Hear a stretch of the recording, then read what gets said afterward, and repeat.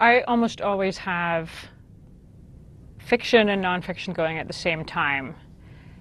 Because fiction keeps me up at night, I will read till 4 in the morning, and nonfiction, I often fall asleep after a few pages, no matter how good it is. I'm currently reading The Way of the Knife, which is a new history of the CIA by a colleague and friend of mine, Mark Mazzetti at the New York Times. It's great.